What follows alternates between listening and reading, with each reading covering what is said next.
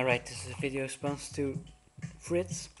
He made a video on queuing. If you didn't see it, go see it now. This is how I use queue. I'm pretending this is on PA, so this one, and I want to queue this one. What I'm gonna do is, of course, I'm gonna select the channel on queue. Then I put the queue mix. Let me show it to you like that. Hope you can see it. All the way to PFL, so that's queue. Then what I do is I put my headphones,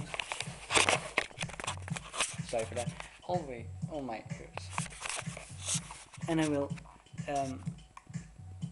it's not a CD in, but I will find the cue point. Then what I'll do, I'm gonna switch this to here. Now what I'm gonna hear is both songs, but this one clearer, so louder. This allows me to beat match the song easily. When I have beat matches, I will move this to here.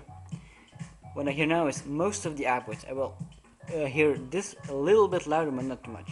The advantage of using this, this, not this, is that I can still see my PFL meter just for that one. It's easier for beat matching. By the way, what I'll also do when I actually move the crossfader or use my faders, I will, just a moment, put my headphones on like this, with one ear. It doesn't look stupid with an ear or a hand, but I will hear whether I make a mistake on my faders. I need to hear if the song coming here is the same as here, so through the speakers. This is error correction.